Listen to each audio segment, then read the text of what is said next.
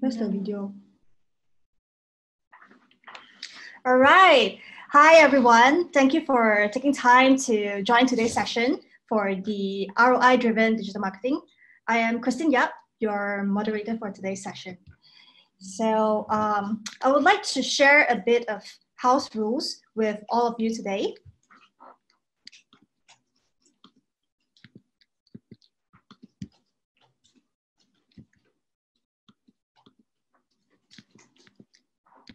Okay, so please make sure that your first name and last name is displayed at all times so that we can ensure some meaningful engagement later. And to minimize the class disruptions, participants will be muted. So you are encouraged to turn on your video as and when we have any engagement sessions. So if you do have any questions, you may type them in the Zoom chat function. So please do not use the raise hand function as it may disrupt the whole progress. Please be advised that the webinar will be recorded. So the organizing committee reserves the rights to redistribute for the recording in the future. The last thing is to sit back, enjoy the learnings that Mr. Gene Kwok will be sharing to you later. So the program schedule for today would be an introduction on the program flow by myself. Next, we'll move on to the ROI on digital marketing by Mr. Gene Kwok. Moving on, we will have a Q&A session and we will have a closing after that.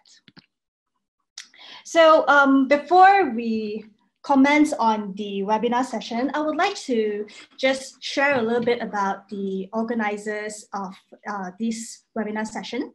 So it's actually, the session is actually a part of series of business and skills enrichment series organized by the Singapore Young Entrepreneurs Award Committee. And we are a youth empowerment initiative founded by a team of youth passionate in making an impact in both the business and also in the community. So SYEA is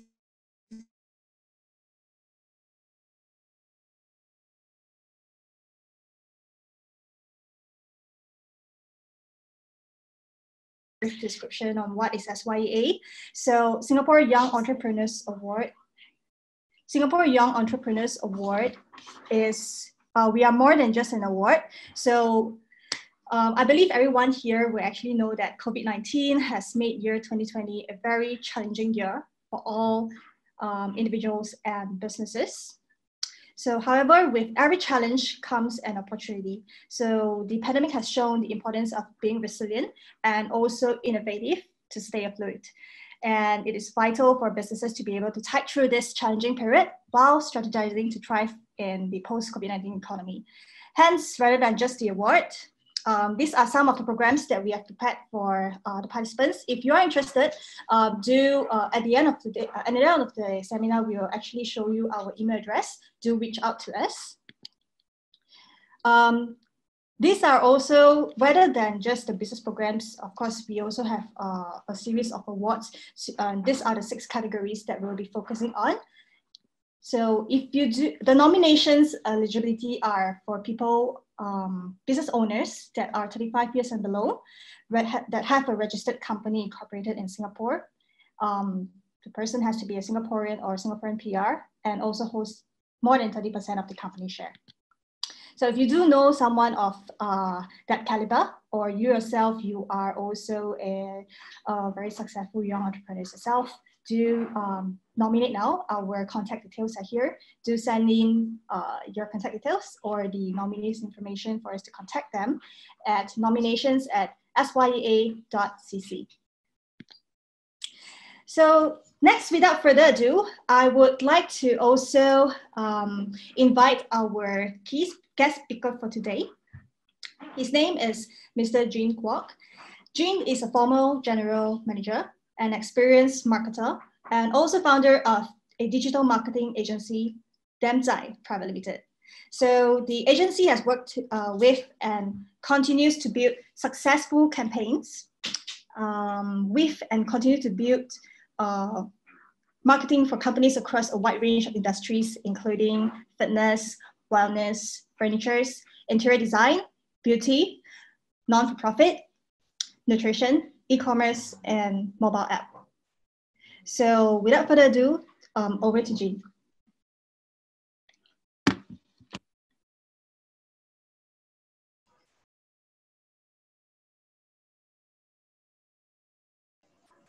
Okay, thank you, Christine. Hi, everyone. I'm very happy to be here to share with you some of the, regarding this digital marketing. And I think that SYEA is a great cause that I'm very happy to support. Okay, I think, I need to share my screen, right, Christine?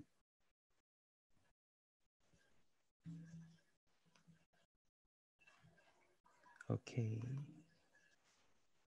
Okay, can you guys see my screen now? All right, let me just...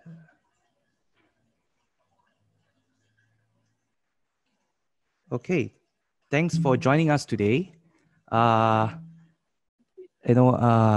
Basically, what I'm going to share today is basically, the topic, as you know, is digital marketing.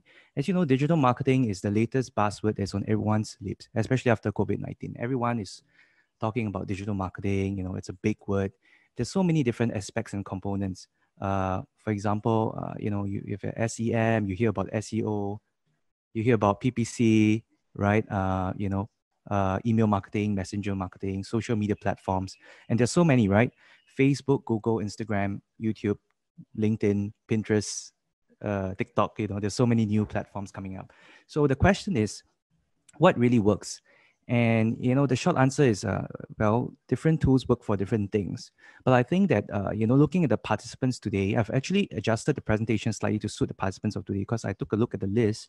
I see that there are a lot of small business owners, entrepreneurs or like small home-based businesses that want to actually run, interesting campaigns, but mainly for the purpose of acquiring leads, inquiries, and sales. So not so much of that kind of, what we call a brand awareness, purely marketing. Ultimately, the goal of marketing in this case is really to get leads, inquiries, and sales. So that's actually what we focus on, ROI-driven digital marketing. Okay, so, all right. So for today's session, I'll be focusing a lot on this particular area. Okay, let me just come down. Okay.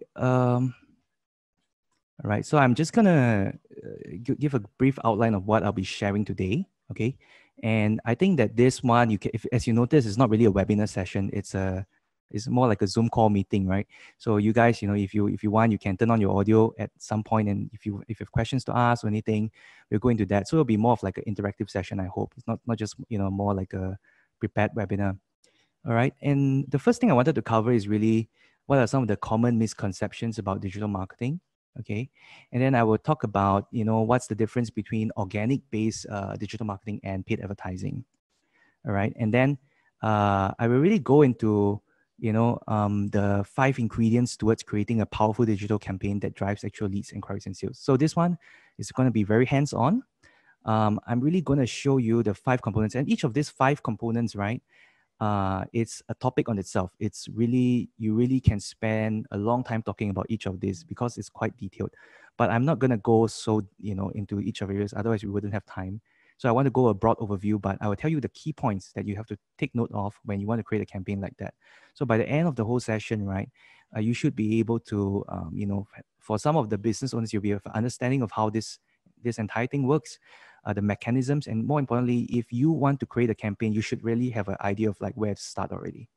Okay, and then 4th, I will share some real life case studies and examples of actual campaigns that we've run for companies in Singapore, businesses, some brands you might have heard of, some smaller brands, some startups, but I will show you the real life case studies and examples in relation to the things that I'm going to share, so that you can draw, the parallel and understand, okay, like how this fits in. And then I want to spend more time on the Q&A segment because I actually, when you guys sign up, I saw that there were some questions that you have and all that, and I want to go into those specific questions. We could even talk specifically about your business if you're open, for the learning of everyone in the call. All right, and okay. So first of all, I'll start off right. Let's just dive right into it. Okay. Yeah. Okay. this thing. So like I said, along the way, I'll show you some real life examples of campaigns that we've helped build, right? But there are some I cannot really discuss in detail because of NDA agreements that I have with these clients. And I also will not share anything that is key to their strategy or can affect their competitive advantage, because it is quite critical on this point. So feel free to, take notes of what I'm sharing, or take photos if you wish, or anything. But please do not capture the specific brands that I'm going to share the details of the campaigns. More importantly, or if you really, you do happen to capture it by chance, please do not share them, because this is actually the creatives are done for the clients. Okay, so whatever I'll be sharing today is purely for learning and discussion purpose. Okay, all right. Christine, if you see any questions coming or anything, at any point, you can just stop me, and I can address them as well. Especially the part about the 5 components, because it's going to be quite broad. So I foresee that maybe you want to know a little bit more. All right, let's dive right in. First of all, let me share just one case study. Okay, the reason I share this case study is so that you understand where I'm coming from an overall picture, right? Okay, so this was one of our clients. It's Ulo. I'm not sure if you guys have heard of Ulo. It's basically an app that offers discounts for customers. Basically, they work with salons, spas, massage parlors, other beauty and wellness related merchants. So that all these salons and all that, right? They have a common problem, which is they are very booked during certain peak seasons, and during off-peak hours, they have no traffic at all. So what this app does basically is offer discounts during off-peak hours, to consumers. So if you want to get a haircut, you can go into the app and, you search off-peak hours, like let's say 2 p.m., you'll probably be able to get a discount at some of the salons and all that, a good discount. It's a little bit like Eatigo. If for those of you who know Eatigo, it's a buffet. You can go to restaurants at off-peak hours and get discounts, something like that. But it's more for the beauty industry. All right. And this particular client, when they were introduced to us by another client, referral, right? They have already worked with a social media agency for 8 months, and they spent more than $10,000, right? So this founder was a little bit jaded by the results, because he said that after the end of 8 months, I see a lot of new followers on my page, all right? But very few actual downloads and users. So I see people following my page, but I don't see them actually, using the app or downloading the app even, right? So what has happened? So basically, when you look at the campaign, right, you see that, wow, true enough, there's a lot of content that's being created. You see a lot of posts on the Instagram and Facebook feed, very nicely designed posts, with models and all that kind of stuff. All right. So, but they didn't really see much results from there. All right. So anyway, we told the client, firstly, because it was a referral from an existing client. So they already had some trust because they had heard good things about us. By the way, I'm not trying to promote. I'm just trying to share the case study so you understand. Then, and then the other unique thing is that because of the way that we structured our agency is a little bit unique, we remove any minimum, like normally in a digital agency, they will say, okay, you must commit to 6 months or 12 months with us. But in our case, we actually remove that. There's no minimum months.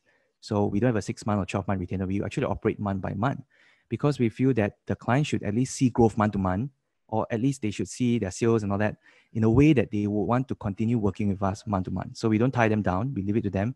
We are putting more of like the pressure on us to perform. Okay. So in essence, what happened was within 3 months of working together, okay, we acquired 7,000 new users for them. All right. In the first month, we were able to grow more users than the other 8 months combined. So in month 1, we were able to grow more users than the first 8 months of social media combined. All right. And then the app started to see regular bookings and traffics from customers and users. And it also made its debut on the trending app store list for lifestyle category. So those apps that are on there are usually like 1 million downloads kind. So it was on a good track, right? So it's, here you can see, basically some words from a testimonial from the founder. So they said they achieve a 8x app user growth in the first 3 months. And, it's really a game changer if you know how to use it. And, certainly it influences how he would approach his business in future. So I hope that after today's sharing, right, you will have the same realization, like what is the real thing that matters, which I'm going to share with you, the key thing that matters, and what is the obstacle that is preventing your social media from achieving a growth like that. All right. But maybe, at this point, I'd like to ask a question. And what do you guys think is the cost? Like what makes the big difference, from what the social media agency was able to do and us? Like, what do you think actually moved the needle? Do you want to give it a guess? Maybe you can put in the chat box so that I get an idea of, what is your thoughts on that? A good funnel. Okay, Benedict Wong say a good funnel. Actually, the thing is, I will share with you the answer later. But after sharing one more point, but I just want a good strategy. Okay, a good strategy, a good funnel. Actually, segmentation, targeting. All right, that's a good one. Yes, in a sense. Okay, I will just leave it here for now, and I'll move on to the next SEO. SEO, not really SEO in this case, but yes, you're kind of on the right track. I will move on to that. I will come back to this point shortly. Okay, so let's come. All right, now next one. Let me see. Just give me a while.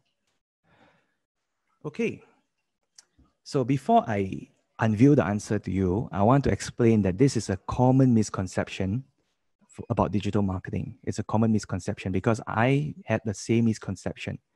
A few years ago in my old company, before I started Damnzai, right? I was working in another company and I was asked by my boss to conduct, I intentionally use a 5 interview, it's great, okay.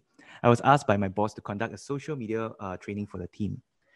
So just imagine, right? We were a company at the time, there are hundreds of us in the company. And the reason that I was asked to conduct the social media training was because I seem to be more social media like savvy. I have I have more Facebook friends or Instagram followers than my other colleagues lah. But that's just because, we are a bit younger and we post and all that, right? So, but that's the perception. So they'll say, okay, you have Facebook friends, Instagram followers. And at that point, I did write a few articles about work on Facebook, and there was some traction, like, people actually responded. And from there, I think we got a lead or two, right? So, okay, since I was tasked to do this training, I went to prepare, my slides and did a training and all that, right? So I conducted training. So basically in my training, these are the points that I share, okay? I actually said that, first of all, right, you need to post very regularly, post content. So every day, post at least one post regularly, or at least schedule it. So you have a lot of like daily posts of daily updates of what you're doing, or, related to the topic that your business is about. The second thing that I shared at the time is I said that it takes time. So don't expect fast results. Okay, as long as you're consistently posting day by day, people will start to look for you, correct? Because you're building your brand awareness and all that, right? So the third thing I said was, when you are starting out, you post, right? Get your friends, family, and colleagues to help like and share. Sounds very, very familiar. When you post something on your company Facebook page or your business Facebook page, you ask, hey, help me to like, comment, or share, that kind of thing. Help me to share there, correct? But so this was one of the points that I shared, okay? And then I also said, do not always post about work. Mix it up with some fun posts like Merry Christmas, or like, different festivals lah. For example, National Day, then you write about National Day, then Chinese New Year, you write about Chinese New Year posts, So you have a variety of posts and you got to consistently post. So that was what I shared in my training. So after I shared my training, right, I did the presentation very well. Everybody was very convinced. And they thought that, probably I know social media better than them. So everybody went to set up their own Facebook page. My colleagues, right, all went to set up their own Facebook page. And they actually, started to plan their social media calendar and started to post. So a few years later, right, so this was a while ago. A few years later, one day I suddenly recalled that, a few years back I did this training. So I was very curious, whether my colleagues were still following my advice. So I decided to check on some of this, my old colleagues' Facebook page. Not the friends page, but the official page, right? So I was very surprised that they are still posting.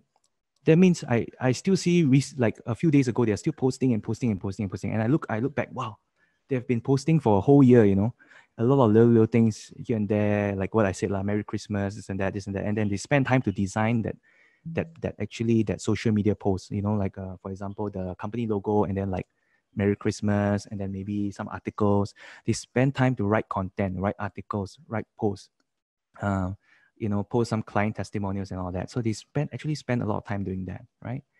But here's the funny thing. When I look at the most recent post, I saw 3 likes. Okay, and the 3 likes, one was my colleague herself, one was our boss at that time, and the other one I don't know lah. So, but basically only 3 likes. Okay, so basically she was posting for, you know, she's been following what I said, you know, posting regularly for. That's why I say was a misguided social media advice at the time, because at the time I didn't know what I know now. So it's a common misconception that you have to do these things. All right. So now my question is, right, back to the same question. Why like that? So after following that, you know, religiously, posting regularly for such a long period of time, shouldn't the page have gained some followers, or shouldn't she have gotten some sales from that, or no, or you know, shouldn't it have gained traction? What is the key problem behind this? My question to you. So please tell me in the comments, chat box, what do you think the key problem is? And I'll answer right after this.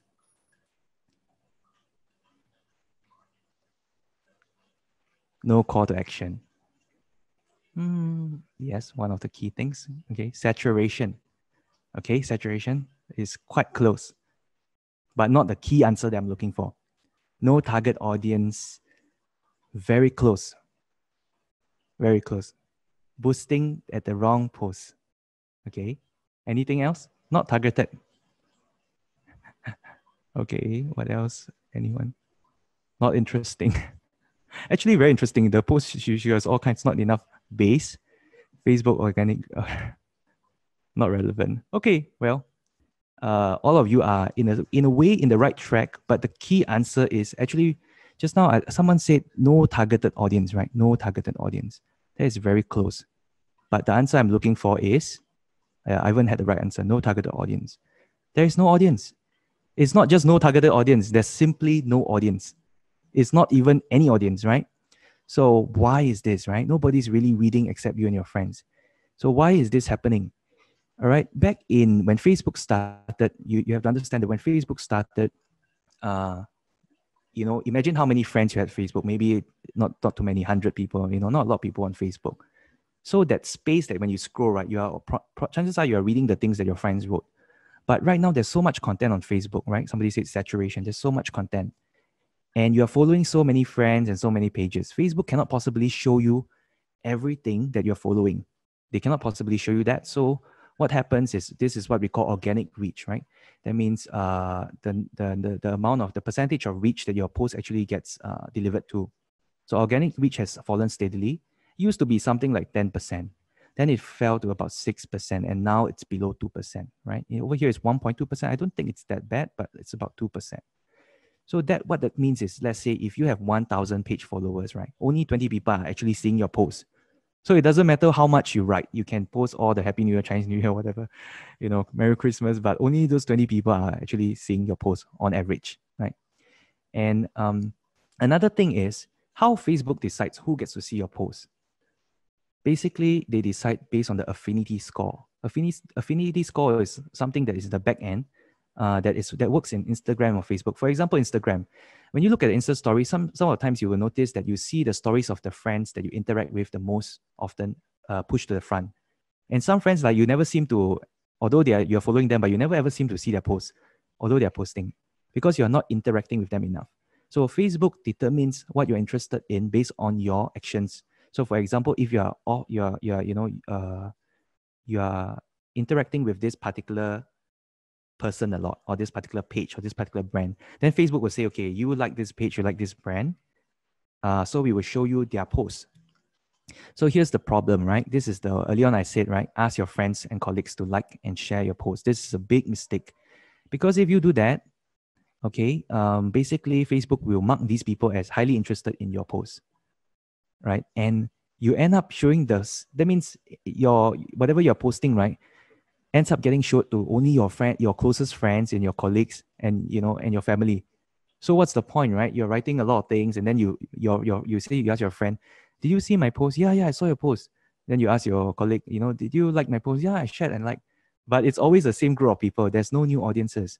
And the lifeblood for any business is always new audiences to come in, new customers, traffic. So the keyword is traffic, okay, which is actually one of the 5 components that I'll be talking about later. But I'll go a little bit deeper into that, right? So new audiences, right, to be honest, really get to see your post unless your post goes viral. And the odds of that happening is very, very slim. It's not a predictable way of marketing, right? You're writing. So is it possible that for you to generate, am I saying that content is not important? I'm not saying that. If you already have a base, a significant base of customers, for example, if you're Coca-Cola or Nike, yes, you can post a lot of posts because your base is large enough. Your fans engage with you enough. You have that reach, so that works. But the problem with a lot of small businesses, especially, or small Facebook pages that are starting up, right, is to get that initial traction. They don't have a initial traction or following, to get taken seriously. So when they are writing, they start off a page, they invite maybe 20, 30, or 50 people, some people, 100 people, and then they slowly get people to like their page. But even if you get to 1,000, only 20 people are seeing your post on average. And then plus the shares and all that. So it's simply not worth the time until you've built a significant audience, or if you have the resources, you can do it concurrently. But the key point I'm trying to bring across here is that traffic is very important. Okay. So what is the solution to that, right? The solution, right, is basically, in essence, advertising. So what is advertising, right?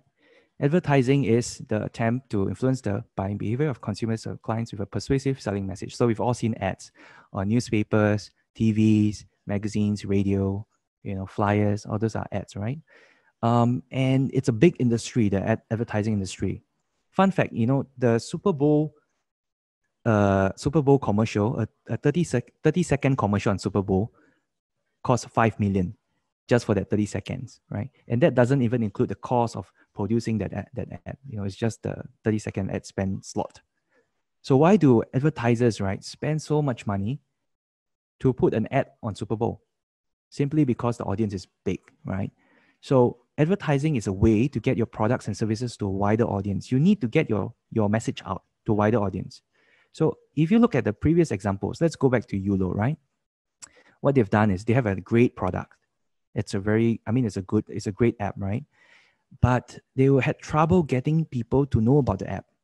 And they tried to share their friends and family, of course, that works, right? And then after that, they invested a sum of money towards social media branding. So they created a lot of social media posts and all that. But the problem is nobody is actually reading the posts. It's just their own, group of, it's just a very small audience. The second reason, earlier on someone mentioned, is also call to action. The social media post has no call to action. The posts are all just, kind of like, they're not really saying what is app about. Like, for example, beauty deals, Merry Christmas or whatever, what has that got to do with why you should download the app? So in essence, what we really did was, number one, we did a very detailed targeting and we got this message out to a big audience. So we brought them traffic. That's how we got 7,000 users in 3 months. The second thing was there was a very clear call to action. Download the app. We just told them, right?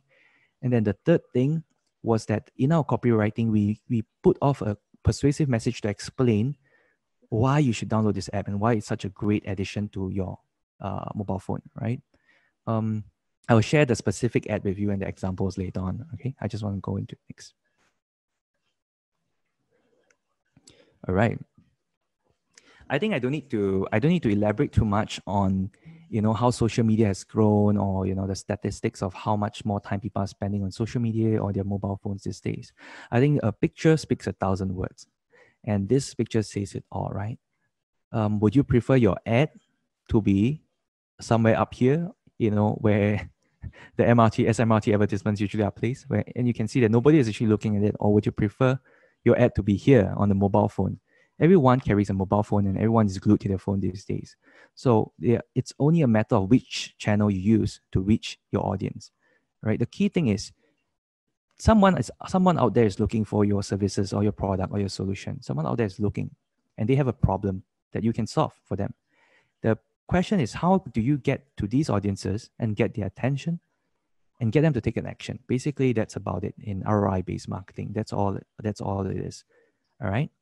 So let's go into next. Okay. So earlier on, I talked about how there are so many traditional forms of, social media, traditional forms of media. And I wanted to show the trend. In 2019, for the first time, digital ad spend exceeded traditional media ad spend. Okay, what that means is your digital ad spend online has exceeded all the traditional, your MediaCorp, your CNN, your US, Vogue, whatever, all your magazines and any form of traditional media ad spend. Digital has actually exceeded that for the first time in history in 2019. Okay, and who owns that large pie of digital ad spend? Right? Actually, only two players, Facebook and Google, because Facebook owns Instagram and WhatsApp, by the way, and Google owns YouTube. Together, these two players own about 50% of the global digital ad spend, more than 50%, about 52%. So effectively, they are a duopoly. And why are they so effective and so powerful? Because they have integrated into every component of a life. Like you want to log into something, use Facebook. So Facebook and Google has more data based on our search patterns, based on our where we go, the location history and all that. They have more data on our behaviors and patterns than any other company in history. So, in today's world, data is king. With that data, it's possible to create very, very frighteningly effective digital campaigns. Okay. All right, now let's go. Right. No, not this yet.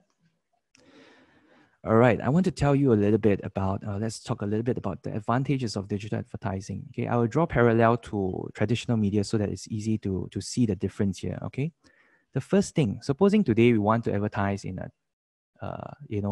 newspaper, right? We will have a rough demographics given by the publisher, or magazine, right? They will say, okay, our readers are, largely between 25 to 35, and then they are largely ladies, 60% and all that, right?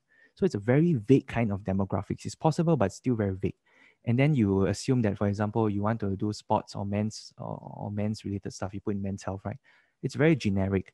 But when you do digital advertising, you can actually hyper target it to a very specific audience based on a specific age, right? For example, you can do it like very, very narrow, like 25 to 30. And these are really people who are 25 to 30. You can also go by their other demographics, like if they're married, they're single. If they have one kid, they have two kids. If their kid is at a certain age, toddler, preschool, secondary school, you can also target them by their spending behaviors. Have they bought something online in the last month? I know it's kind of scary, right? And then you can also target them by their jobs, their search patterns, their interests. So it's very, very specific targeting. So this becomes very powerful because you're able to deliver, like I said, someone out there is looking for a service or product and you're able to deliver the right message to them. It's very powerful. Okay, the second thing, it's extremely measurable and trackable. For example, today I run an ad, right, on a magazine or TV. It's very hard for me to say, actually, how much am I receiving, what is the sales I'm receiving from this ad. But because digital ad is very direct, we are able to track at every stage. For example, how much money are we spending per click to get them to view our website or view our landing page. And in fact, you can even track the sales. You can track the number of add to carts. You can track every little metric to every dollar and dime. All right. And the third point is it's actually extremely fast. Okay. So for example, let's say today, and also good for testing. So let me draw a parallel here again. If I want to launch a magazine ad, which I've done before in my old company, right? We decide to put ads in magazines and TV and all that. So first you got to meet, the person, and then after discuss the ad spot, you got to come up with a perfect ad because you only got one chance to get it right? And then Purdy will say, our next issue is in 2 weeks. Then you have to get it done before 2 weeks, and then you roll it out. And then you wait another 1 month or so and see whether anybody comes, and then, whether your business increase. If it increase, you also don't know whether it's coming from the ad or not. It's kind of vague. So for digital advertising, right, you can launch an ad very quickly. Like I'm going to show you a case study I did later. And it's good for testing. For example, now I'm interested to see whether my product is viable in the US, whether people in the US are interested in my product. I just launch an ad, spend maybe $100, and I can run an ad in the US. And I will know based on the statistics there, whether people are actually interested in my product or service, whether it's worth me exploring this further, before I invest into it. So it's very good for testing. And you can also test different messages for different audiences. And let's just jump to point 5 here. For example, I can test, let's say I have this message and I have this pictures, right? I can send a picture of a man to a lady and a picture of a lady to a man, or vice versa, right? I can send a picture of a dog with my product to a dog lover, for example. So you can actually customize your message and show different people different creatives. In television, you can't do that, right? Cannot be you and your other half, and then your friend watching TV, and then each of you see a different thing on, interpret the advertisement differently. That's impossible. So, but that's something you can do with digital advertising. All right, and then this point is very important: the ability to remarket specifically. As you know, like usually. In advertising, you say that, one advertisement usually is not enough to convince people to buy. But what if you can specifically target this person? So there are two ways you can do it. One is you advertise everywhere and anywhere, like McDonald's, everywhere and anywhere, until you build a brand that is very, very well known, right? But you're going to spend like millions of dollars on advertising on that. The other one is you can do a remarketing campaign in a sense that you target people with a certain ad, and then when they see that ad, right, they are actually being tracked, and then subconsciously later on when they go on their Instagram, they see your ad on Insta story. After that, they browse a page, they also see another version or maybe a testimonial ad on the blog. They will see it anywhere and everywhere. So that creates the impression that your company is very trustworthy, because it certainly spends a bit of money. But don't overdo it. Don't do it to the point where, like YouTube, every time you see the same people again and again, then that becomes a problem. Okay, so let me see. Now I'm going to show you a live case study. Okay, I'm going to show you that live case study of this particular Facebook page that I just created 2 days ago. All right, so I just wanted to debunk the myths, like I said, and I wanted to show you an actual real life case study that I created specifically for this webinar. So to clarify, this business does not even exist. All right, it does not exist. It doesn't have a website. Okay, it doesn't even have a logo. This business doesn't exist. Basically, I worked with one of my friends who is a personal trainer, and he's looking to get more leads for his personal training classes and all that. So it's all a matter of tweaking the angle and writing a campaign, right? So I'm going to show you the page now. See, okay. Let's see, where is it? Give me a while. Okay. Okay, can you guys see my Facebook page now? I'm just going to show you live.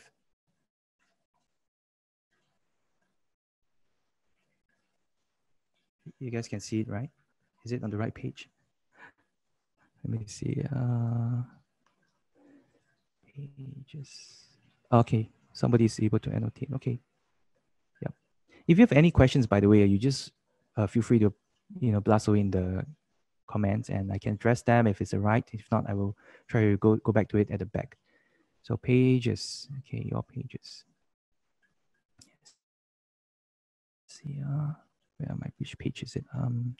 So some I recently created. Okay, Fit Tribe SG. Right, early on you saw that I basically asked my designer to create a logo. Our designer to create a logo for me, right, in the middle of the night. So as I say, it's just a temporary thing called Fit Tribe, and then he created 3 logos, right? And I selected this one, right? So that's why we are using this logo. Okay. So yeah, and then you can see over here, it's a brand new page. There's nothing. There's no post. There are only 4 likes, not even 10, not even the first milestone yet, right? And there's really nothing. I just put up a cover photo and the logo, and I named it Fit Tribe Singapore, and I customized some of the things inside, right? And then you can see the page here. There's no ratings, and it was created on July 2nd, 2020. That was 2 days ago, right? I created this page 2 days ago, and I simply ran an ad for it, right? An effective ad for it. So I'm just going to show you the results, right?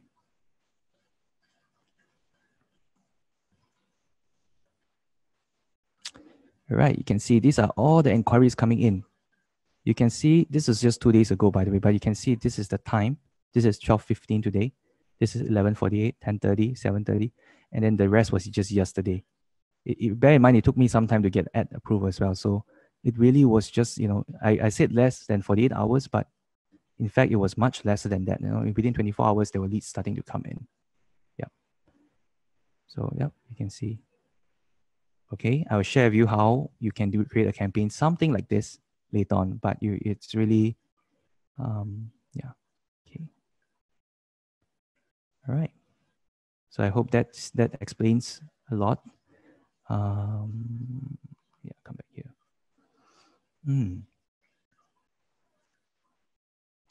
Okay. Yeah, so what I wanted to demonstrate in this case study is that you could actually create, even if you don't have a website, you don't have a physical venue, you have no, okay, by the way, this is not a gym or anything. There's no physical venue. There's no business presence. What we ran is actually an offer. So we said, we basically said that we are getting 5 people to exercise together in the park. And going to charge them a monthly fee for that. Can you imagine 5 people just exercising in the park together, coached by a trainer, of course, and then we charge them a monthly fee for that.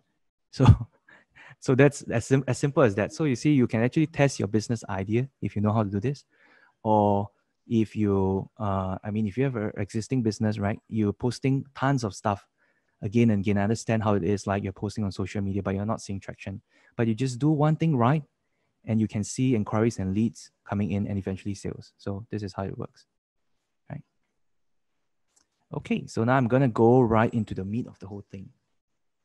Okay, this part, I'm going to share with you the 5 ingredients towards creating a powerful direct response digital campaign. I call it direct response because I don't beat around the bush. As I always explain, it's not really about creating a lot of little posts and all that. It's really about creating something that brings in leads, inquiries, customers, and sales. I'm going to share with you the 5 components. It's actually very, it's not rocket science. It's just that you have to take the time to understand each of these components well, and and you'll be able to create a campaign like that. But having said that, right, I don't have enough time today to cover because each of these components, if I really want to go deep into it, right, we can spend maybe a few hours on each one, or even a day on certain areas like copywriting. It's worth a day on its own, right? But I'm just going to tell you some of the fundamentals and simple, principles that will work, right?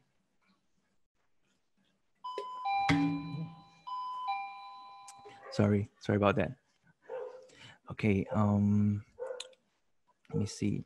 Let's go into it straight away. Okay, so if you have any questions, by the way, because at the end of this, we have a Q&A where you can ask your questions. But, if you have any questions right on the spot about some of the examples that I'll be sharing on that, feel free to ask. I think it'll be better because by the time we go to the end, maybe you've probably lost some of the information at the front.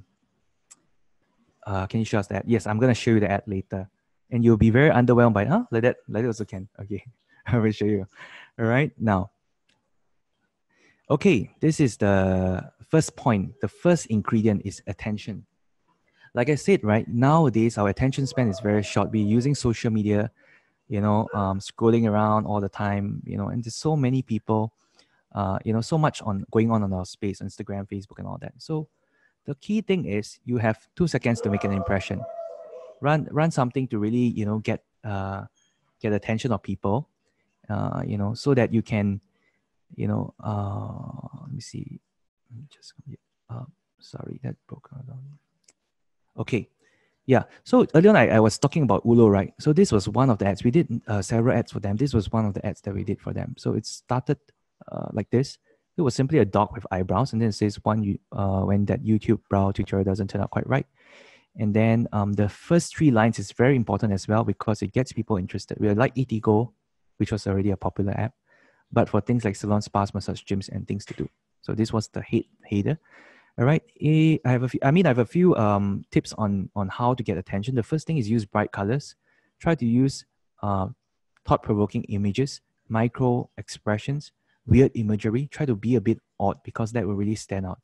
Okay, and sometimes make use of space. Meaning, for example, right, let's say this is a box, your ad right in the middle, and then there's a lot of white space at the side. I know it sounds very funny and contrary to like common sense, right? Like we say you maximize the space. But sometimes when you do something like that, it just stands out because when you scroll, there's, it draws your attention to what's in the middle. If you're using video, use something surprising or whimsical. Okay, the right music can also make or break an ad. So, these are some of the areas you might want to look at. I'm going to show you a few examples and just dive right into it. Right. Okay. So a picture speaks 1,000 words, and the right creative can make or break your ad. Right. So these are some of the these are some examples of ads we've created. So for example, let's look at this one. This one was actually an ad for Mega Furniture, and they wanted to do a sale, 1-day sale, and basically the sale was 20% off.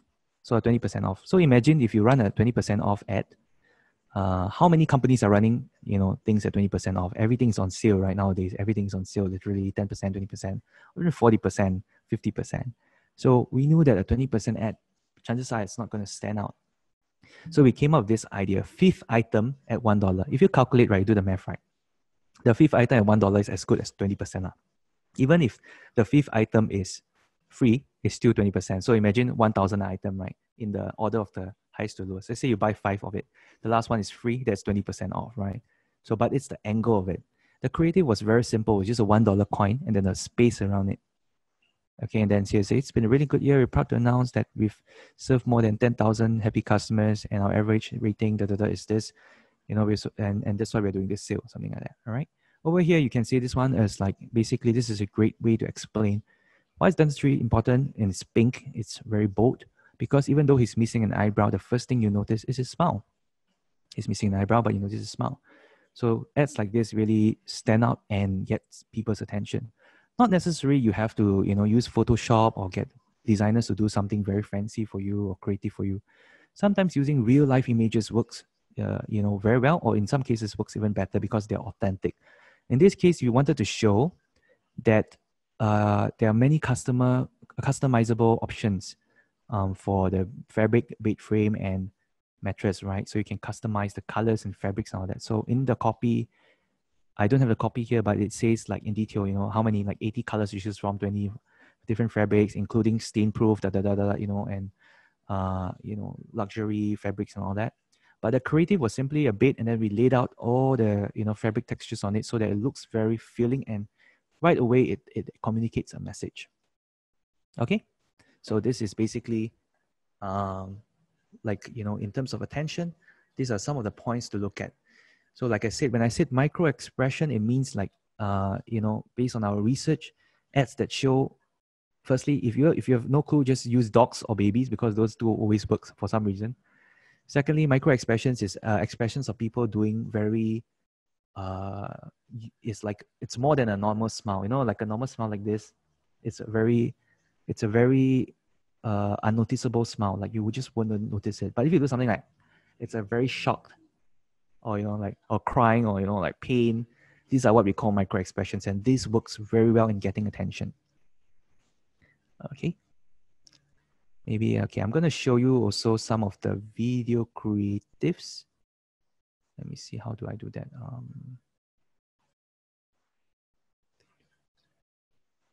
I think sorry, this is the first time I'm doing webinar, so I'm not too familiar with where I should be clicking and opening the file for you to see. Let me see here. All right, so for example, let me see. I show you some real life examples.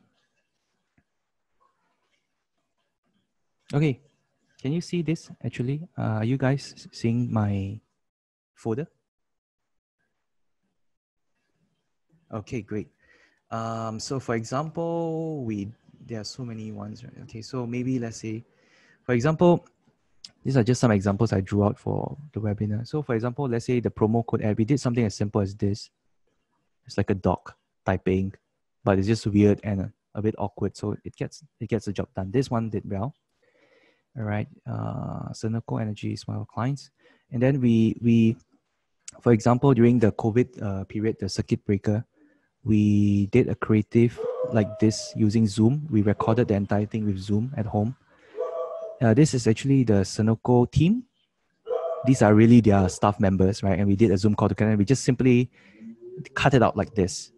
And then it was something like, electricity bills going through the roof, working from home, we've got your back. So something very, very straightforward. Yeah. If you notice, you can see me inside too. Huh? Oh, they can't see the video. You can't see the video? Are you guys able to see? Oh, I'm sorry. Okay. Let me see. I'm sorry. I didn't realize you guys can't see. Okay, I'm going to share with you now. Share video clip. Okay, can you guys see my screen now? Okay, I'm going to show you now. Yeah. The promo code one I was talking about is this one. Can you guys see? Sorry about that. Yeah, this is very simple, but like I said, it's a bit weird. Oh, your chat box is blocking. Sorry. Okay. Yeah, so something like this, all right? And then the other one that we did was like for Ulu,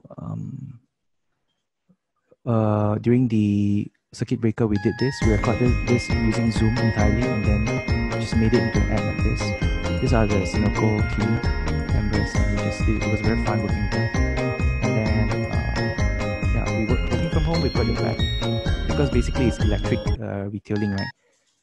Electric retailing, which is if you've not switched to an electric retailer yet, you can save 30% electricity bills. Shout out to Sunoco. Please go and sign up with Sunoco Energy. Yeah, this was another one we did, which was about the bills going up during circuit breaker. You're spending a lot of time at home and using all your electricity appliances. Bill explodes.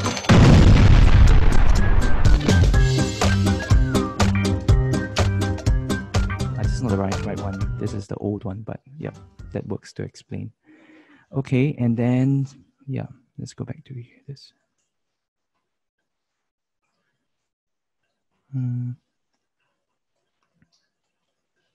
All right, let's go back to the webinar. Okay.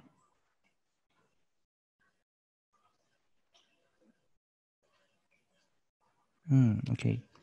All right. Just turn on this. Okay, great. Sorry for the technical error there. I hope that shows you some examples of creatives that you can do. Always try to do something that is a little bit whimsical, a bit odd, and it gets people's attention. Depending on what you're advertising, of course. You're going to go for a very upscale, then you can't, possibly do that. But always try to find a unique angle. That's what I'm trying to say. All right, I'm going to go right into the next point. If you have any questions, feel free to drop in the box and we'll get back to later. The second thing is traffic. So like I said earlier, back to the example of Yulo and also the example of my poor advice to my colleagues back then, right? The key thing ultimately is still traffic. If you have the best ad, right, in the world and nobody sees it, right? You're right. You wrote the best message, best copywriting, best whatever ad, and nobody sees it. You're just posting it somewhere or sharing your own WhatsApp group, right? It's something like you are, like what I said here. It's like pasting posters in your own office for your own group to admire and say, wow, this is such a great offer, but somehow nobody is coming to buy. The answer is simple, because nobody gets to see it, right? So traffic is very, very crucial. In getting a ROI-based kind of campaign, you must get enough people seeing your content or whatever you're writing or whatever that persuasive ad is. You must get enough people to see. Okay, I even go a little bit more extreme to say that supposing even if you took a piece of paper and you just wrote so far 399 or 599 or whatever 1099, and then somehow you showed this paper to 1 million people, it's just a blank piece of paper with the words so far and then the top and then the price. You might even get a few buyers because your audience is big enough. Versus you have a very attractive ad, right? But you keep it hidden at home or hidden in the office. Nobody gets to see it. So that's why traffic is very, very crucial. Okay. So like I said, someone out there is looking for your product service. You just have to find a way to reach them. Okay. And by the way, I wouldn't recommend that you boost your posts. A lot of people think that when I say advertising means I just boost the post. It's not that way, because the targeting is way too simplistic and usually it doesn't produce very good results by boosting, unless whatever you're promoting already is a very, very, very good offer. Okay, then, by all means, even a boost will help. It's better than nothing, right? So in terms of traffic, firstly, be clear of your target market, but be innovative with your targeting. What I mean by that is, for example, you know that your audience is between 35 to 45, and they like maybe you're trying to do targeting for financial planners, right? The most direct way to do targeting for financial planners is to target finance. But you have to understand how Facebook actually, or you target insurance, finance, all that. But you have to understand how Facebook actually judges who is interested in finance. It's based on the people who've interacted with finance ads or finance content in the last, in the recent days or recent weeks. So who are those people who always interact with finance ads or finance content and all that? Any guesses? I mean, there are some legitimate customers, but a lot of times you will get a lot of financial advisors themselves. So you end up getting the ads shown to other financial advisors. You know what I mean? Because you're targeting finance, and the way that the algorithm works is, insurance agents, precisely, yeah. So when I say be innovative, your targeting is think a little bit deeper. For example, you are doing an ad on financial advisors. Don't just target finance. Think who are these people that for specifically the product that you are trying to market. For example, you say you're marketing, retirement insurance. What is the kind of people who will do that? What are the brands they're interested in? What are the interests that they have? And try to test that, right? And then go for that, because those are maybe more likely to be the specific audiences that you really need. That's number one. Number two, Facebook also works on the bidding mechanism, meaning the more people target a keyword, the more expensive that particular keyword becomes. So all the common keywords, right, like finance, everybody targets, or the banks, or the insurance companies, everything, that keyword would be very expensive for you to target. Try to think of something that's related, but not so obvious, so people don't really go and target those audiences, okay? So that covers understand how Facebook, Instagram classify. Okay, one common misconception, right, when you talk about interest targeting, I have clients who ask me this, but I'm very private on my Facebook, Instagram, and I don't like any page one. Like, I don't like any page. So how do they know? Like, it wouldn't be accurate, because I didn't like a wellness page. They wouldn't know that I like wellness. This is a very common misconception. Facebook and Instagram does not classify you based on the pages you like. They do, but it's a very small affinity. They classify you based on your interactions with other ads and other content. For example, if a furniture company runs an ad, right, it's marked as a furniture ad, and then you interact with that ad, then they know that you're interested in furniture. So that's how it works. It's not like you have to like the furniture page or like IKEA or something like that. That's not how it works. Okay. So I'm jumping over the place here because this is the first time. But anytime you have any questions, you can. I'll just go into it. Speed test your audience. Don't just target one audience. When we run a campaign, we test at least 5 audiences. Meaning we will test, although we think that our audience is this group, you don't just just target one audience. Most of the time, we can target 5 audiences or more, so that you can see, based on the measurable results, you'll be able to see how to target those audience. They have the data. I'll show you later on, okay? The specific tool. All right, and then use the right campaign objective. So this one is a little bit more detailed. If you're actually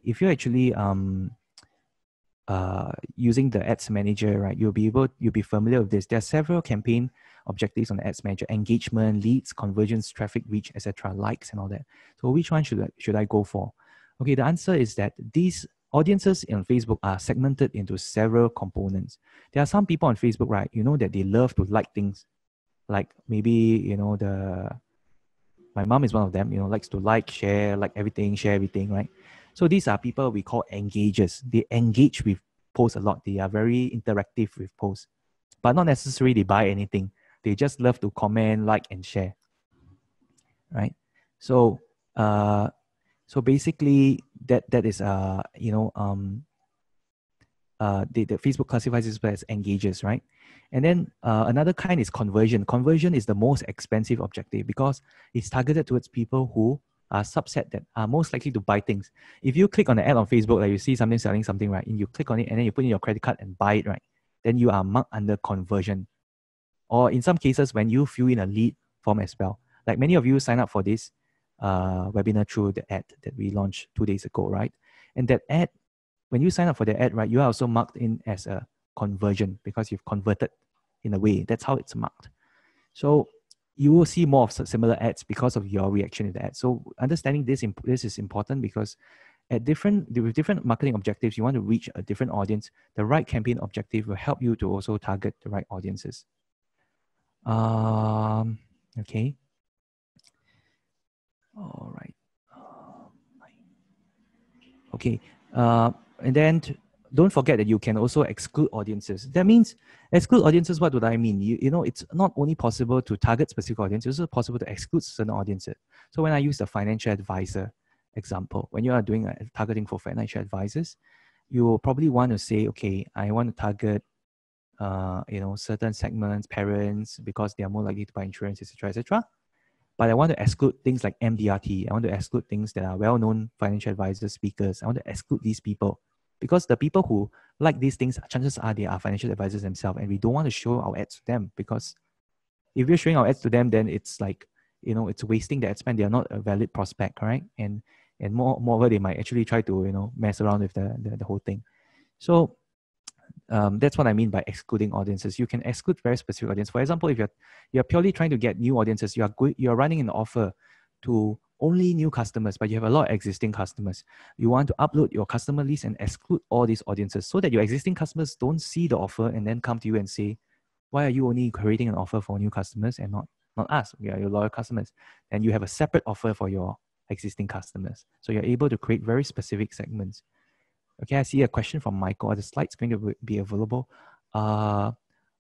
Unfortunately, no, because I'm sharing quite a bit of the specific examples from clients here, and then I'm not sure if it's right to share their creative in terms of slides.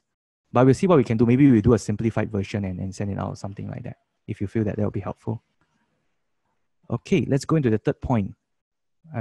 Okay. The third point is copywriting. This is actually the key essential part of the whole thing.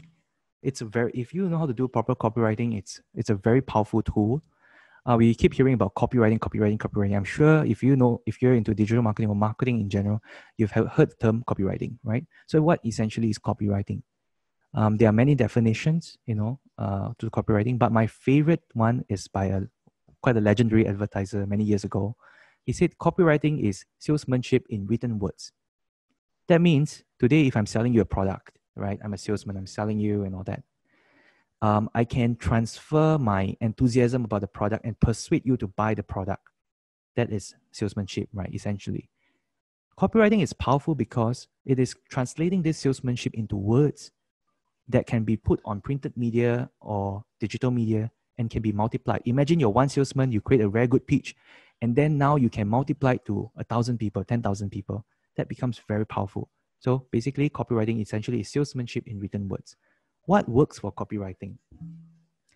All right. What has worked for me best? I mean, there are many different schools on there. This topic is like a big topic on itself, right? And there are companies that just focus on one thing, which is copywriting. For me, what has worked is by using a conversational tone. Later, I'm going to show you some examples. But conversational tone meaning when people read the copy, they feel that you're talking to them. Not like a very factual, like, announcement kind of writing, right? A very relatable message that feels like somebody on the other side of the brand is talking to them personally. Later, I'm going to show you some examples. Point 2, the headline and the first 3 lines are the most important parts of the entire copy. All right, about 50% to 60% weightage is in those 3 lines. Because if you're not going to attract their attention in the first 3 lines in the headline, most probably they're not going to read the copy. All right. The other important line is the last line because people have a tendency of scrolling through and briefly, especially if it's a long copy, to skip most of it and going straight to the last point. That's why when sometimes you see some marketers, they always write PS, PS, right? Because they want to re-elaborate the key points at the back of the copy. Okay. So more importantly, relate to your audience and think like a layman. This is a common problem with copywriting is that a lot of people, right, when they try to write a copy, they write it as themselves. So for example, let's say you are in jewelry.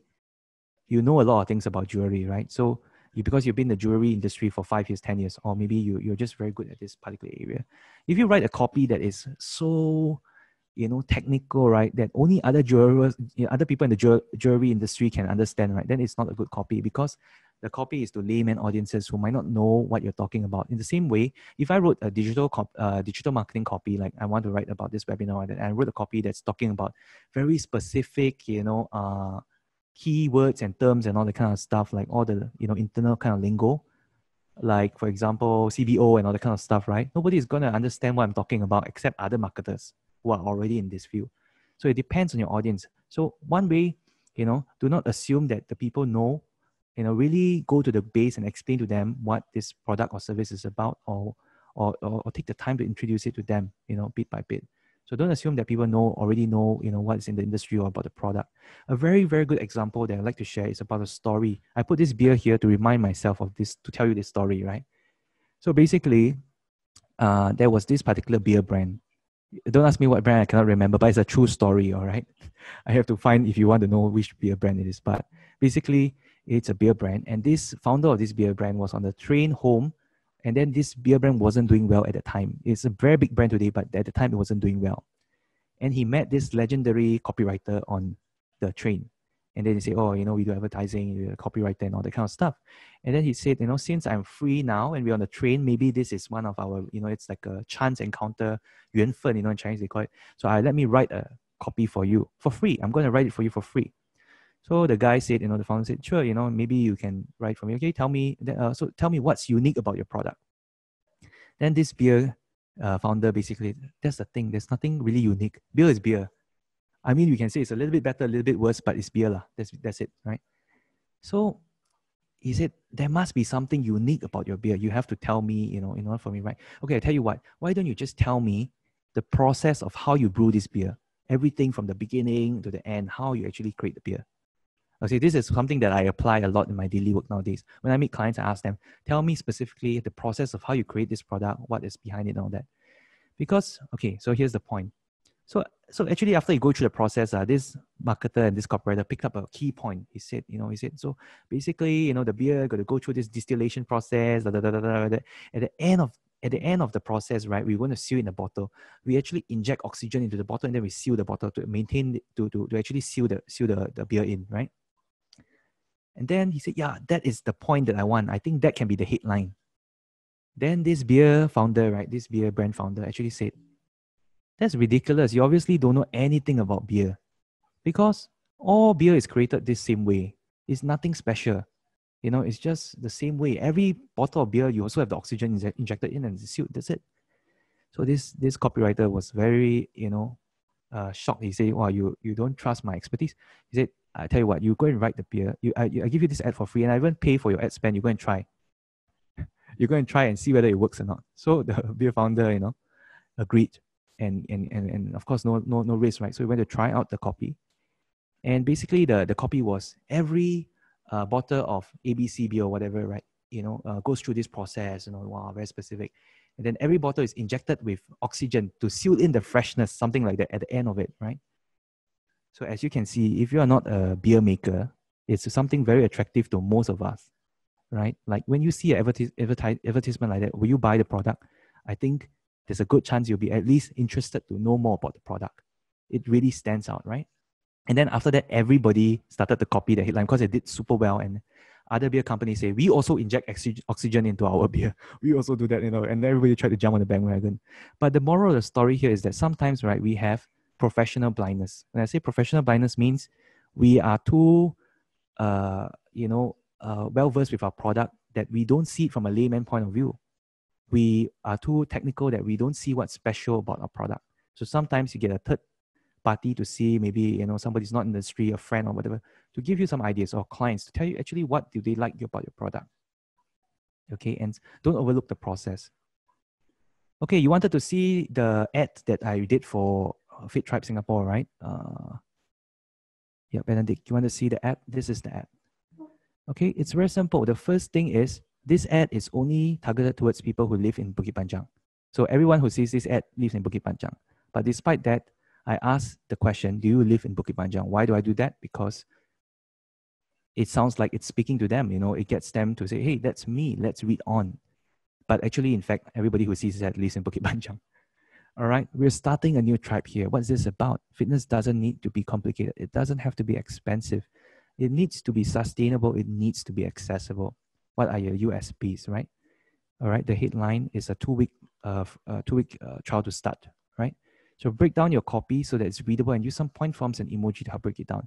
And don't worry about long copy. If you are doing a new product or service, right, you definitely need to have enough points to explain your product or service. So don't be worried about using long copy, because if you're using a too short copy, you're not going to be able to explain what is unique about this. So this is the copy.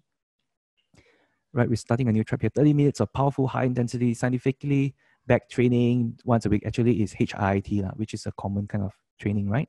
Focus small classes. We keep our classes at a maximum size of 5, which currently you have to do that, so that our instructors can pay close attention to your form and progress. No frills, no contracts. We don't believe in sign-up fees on expensive long-term projects because we are not a gym. We don't have that, right? Just a small, transparent, sustainable monthly fee to compensate our coaches for their time. Fair enough. Safe personalized training. You get personalized training plan tailored to your current level of progress. Our coaches are trained to adjust the program to your needs. At a location near you, because it's at a park in Bukit Panjang, so it's a location near you. All our training is done outdoors at an accessible and convenient location. The only equipment you need is a yoga mat because we don't have a gym again, right? So the investment, $59 a month, right? For 4 sessions of 30 minutes if you attend. Something is a subscription-based kind of thing. So what I'm saying is that you have to look at your product in a way and find what is your key strengths and weaknesses. And then sometimes it's possible to turn some weaknesses into strength if you're able to phrase it in the right way. Okay, I think I'm a little bit overrunning, so I'm going to speed up. Okay, these are some other copies that we've done. Nature's Aid, this is a creative and copy, for Scout Fitness, it's a gym, a personal training gym.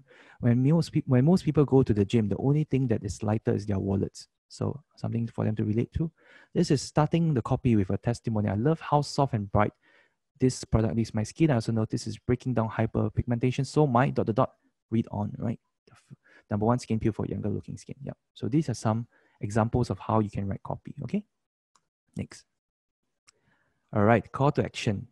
The 4th thing that's very important is call to action, right?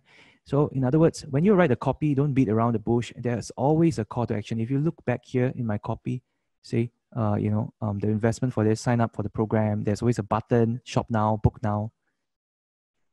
Whenever you go to gym, what goes? Yeah, that's true, right? So tell your audience what to do. Keep it simple. In the copy, ask them to say, buy now, or sign up, or, sign up now or something like that. There's always, you always have to have a call to action. Don't assume that by showing an ad, a very fanciful ad, your customers know what you want them to do. They'll just watch the ad and say, wow, this is a great ad, but they wouldn't buy or didn't know. So you have to tell them exactly what you're trying to ask them to do. The next thing, make use of social proof or scarcity where applicable. Things like limited offers, sign up before X date, an offer you can't refuse.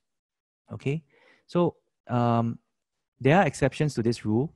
All right, in terms of a call to action and all that, there are exceptions to making your call to action very specific. If the audience you're trying to cultivate is very high ticket, you would have to do several layers of ads. You can't just show them one ad and ask them for the sale, because they're not going to buy and they're going to find your 2CLC. Certain products like FMCG kind of stuff and all that, you can definitely just straight away in the first copy ask for the sale. Okay. In terms of social proof or scarcity, sometimes it makes sense to run an engagement ad. Earlier on, I talked about how engagement ads are, basically targeted towards people who like to comment, and share, but they don't buy your stuff, right? But sometimes it makes sense to run ads, some of these ads on an engagement ad to some of these people, so that you get a lot of likes, comments, and shares on your post. And then take the same ad with all this social proof and run it as a conversion ad to people who are more likely to buy, so that you get the best of both worlds. You get a lot of social proof, a lot of comments, likes, and shares on your post. And then you send it to people who are likely to buy. They feel that, wow, so many people like it, must be very good. And then it creates that desire for the product, right? Okay. All right. Now we go to value ladder. What is the value ladder? Okay. This is what I call the value ladder. So sometimes, okay, this is an example for a dentist. For certain kind of products or customers or services, right, we have to understand that the lifetime value of a customer is X dollars. First of all, you have to understand in what kind of industry. In some kinds of products, right, it's just buy once and then they will not use it again, right? So there's no real upsell to that, right?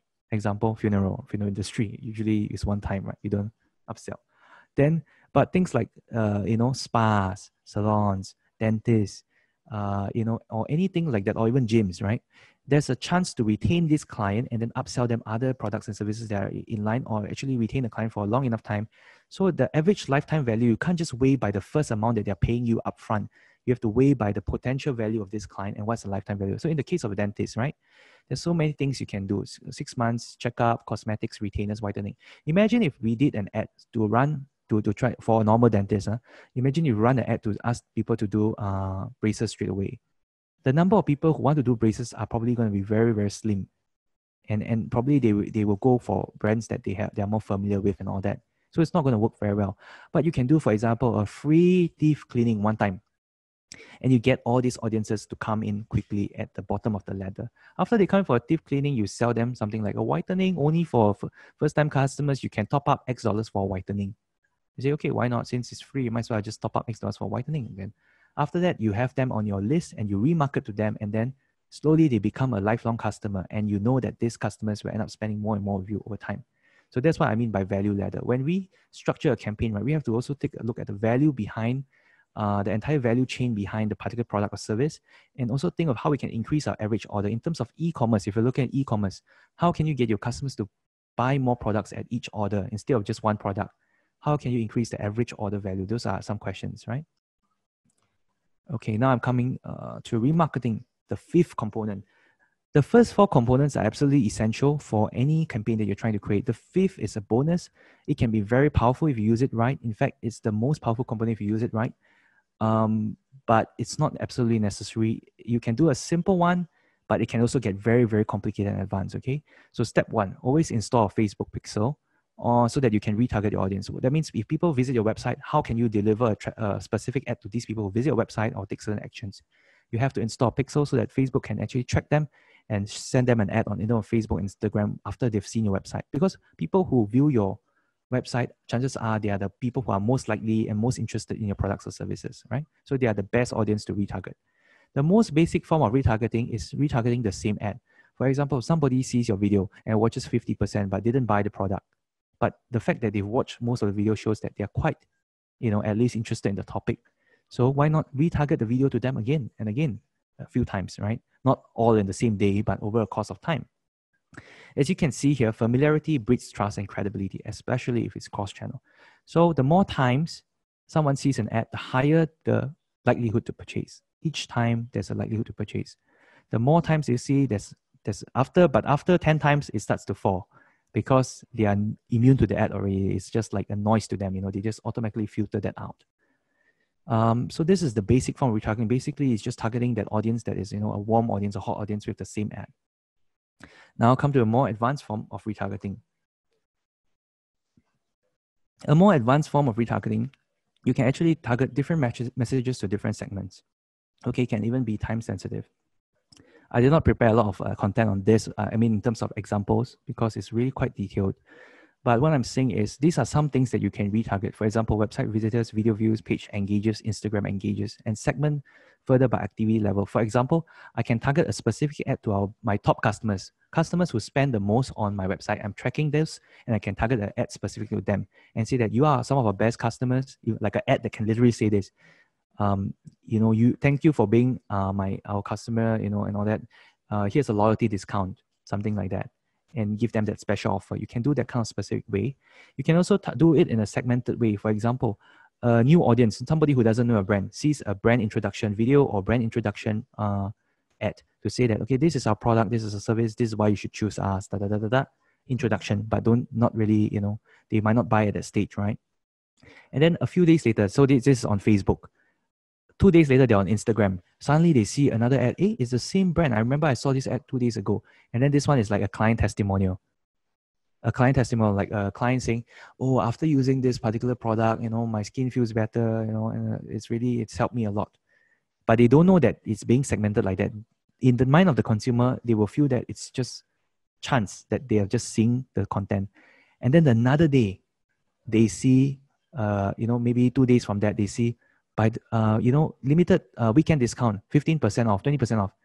If they are already on the consideration stage, if they've seen the ad, they have awareness, and then after they've interest in it, they've heard good things about it and they're just procrastinating to buy, you know, sometimes all you need is a 15-20% promo code, limited time only kind of offer, right? Which is only shown to them, not to your normal customers. Only shown to people who have seen the first ad, second ad, and not made the purchase. They see a promo code. They are most likely to take action. They are much more likely to take action. Okay, so you can even go one step further. After they've purchased, this is the end, right? One step further to show them another ad about like, thank you for purchasing our product. This is how you can use the product. That will really impress them, you know, like you can show them like, this is we demonstrating, founder demonstrate how to use the product. This is how we made the product. That actually creates brand loyalty and gets them to share the product with their friends more and more likely to have a repeat purchase. You know, once somebody buys your product a few times, the first time they're not so likely to buy a second time, but after they purchase it 2 times, 3 times, they are most likely to become a repeat customer on and on.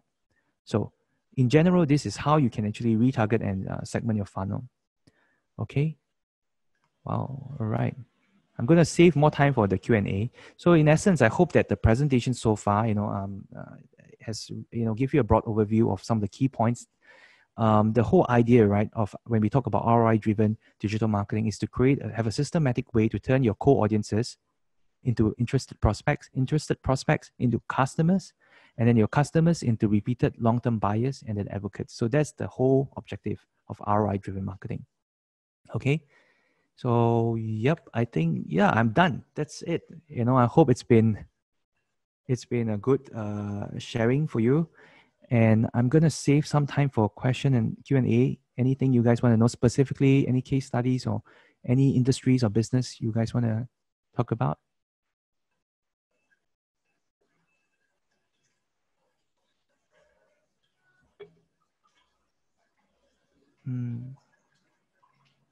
Okay. Christina, your mic is off.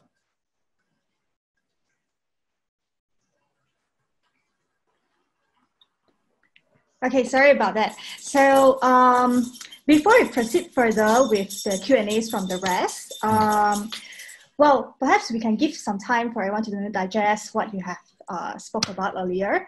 But we do have 3 questions for you from 3 of our participants that have already sent in their questions prior to joining the session. So I will read them out. So the first one is from Mr. Raymond Chen. So here goes the question. We've always heard about growth hacking that seems to apply quite well for SaaS, tech startups, or B2C. We run a B2B services-based company. So any thoughts or ideas on how to grow hack in our field, please? Thank you, Gene. Okay, great. I see a few questions that are similar from Yuma and Ken about B2B marketing. Okay, first of all, there's a misconception that if you're a B2B, you cannot do your marketing on Facebook or Instagram because it's more of a social or B2C channel. Not necessarily true. The marketing, the whole idea is getting your message to the right audience. So the question is, are your decision makers? Okay, it really depends on what B2B business. But the question is your decision maker on these digital platforms? And if so, the second question is, is it possible to target these people using certain ways, right? So I give you an example. Let's say for this webinar, right? In a way, if let's say, this is for SYEA, but supposing as a digital marketing agency or company, I wanted to target audiences, business owners who are interested to do digital marketing with us as a company, right? How would I go about doing it, right? There are a few ways. Of course, LinkedIn ads and all that, these are very specific ways you can explore. Really, it's a whole different thing, but it's a good way to, reach to these audiences. But Facebook ads, so for this particular seminar, we did not run any LinkedIn ads. We ran only Facebook ads, correct? But we were able to get these participants, founders and all that to join in. It's about the message and in terms of and also the targeting. So in terms of targeting, I just share how the back-end targeting is done for this webinar. It's targeted towards page admins. That means if you see this ad, right, chances are you are a page admin. We only managed to run it for a very short period of time because we were quite late in rolling out this thing. But chances are you are a page admin of a business page. So that when you have a business page, right, Facebook actually has that targeting option. Oh, I think I missed out on that part. I didn't manage to show you how the audience insights targeting work, right? Okay, I'll go into that after this and show a little bit into that. The other kind of, you can consider different kinds of platform. For example, Like in terms of Google Ads can also work for very specific search base. It really depends on, for example, let's say in our old company, we were supplier of certain food products, right? Certain very specific food ingredient products like raw materials, right? So Google Ads will work very well on that. But the caveat is you need to have a landing page, right? So for example, somebody clicks on the searches Google, like they are searching for, let's say, spring roll skin, right? And then because they are maybe a restaurant or spring roll maker, or, so it's in a sense B2B lah. Depends on what kind of B2B. They probably will Google that, and your ad comes out right at the top instead of well, SEO also works, but I mean the fast way is PPC lah. PPC actually gets you straight there, right? So when people click into that, right, and then if you have a pixel installed onto that page, right, most likely when they are doing their research, they're not going to sign up with you straight away. And I mean, there are some people who do that, but maybe they'll just read through and, you know, they might not make the decision straight away. But if you have a pixel installed, right, you're able to target them on their personal channels. That means although they are browsing that, but if their Facebook page is logged in on the same phone before, once they go to Facebook or Instagram on their personal channel, they will also see your brand. And you can craft that message to be very specific to them. That is in terms of retargeting. So imagine if you're a business owner, today I Google several, let's say, you want to give a specific example so I can use your example if you want to use the specific example. Like for example, okay, let's just say if I am in, what's B2B? PSG grant, business loans. Is that a good B2B? Yeah, if you see there are a lot of PSG grants and business loan examples on Facebook. So imagine you Google PSG grant or business loans, and then you actually see, you actually browse a few pages and then, you forget about it. You just want to have, then after you see a very convincing testimonial ad when you go on Facebook, then you are very surprised. How come I see this company again on my Facebook? Then a few days later, I see it on IG, I see another set of stuff. So wouldn't that in a sense, inspire, these people to feel that, hey, this brand is quite credible and, influence their decision towards making that purchase. Any tips to market a meat company? Meat company as in B2B or B2C? One trend that I've noticed, right, is that there are a lot of B2B businesses, right, that are trying to do B2C now in some innovative ways, right?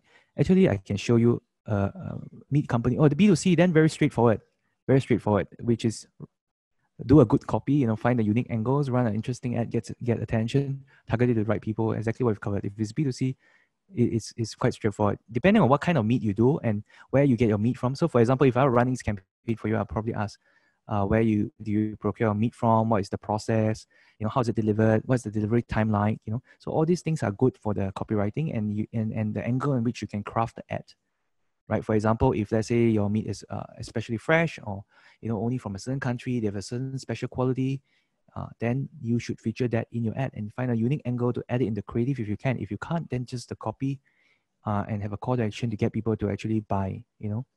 So let me show you another example. Okay, since we are on this topic, I have another B2B kind of example. Let's see. Funeral service, right? The most direct way to run it, right, is Google Ads, to be honest. Because when something like that happens, people are in shock, right? The first thing they will do is they will Google. So you definitely have to run a Google ad to be on top, right? The first thing imagine when someone passes away, right? You visit, you will hear about the news, you go to the house, right? And then you will, maybe grieve, of course. And then after that, you will actually get these arrangements done. So you Google.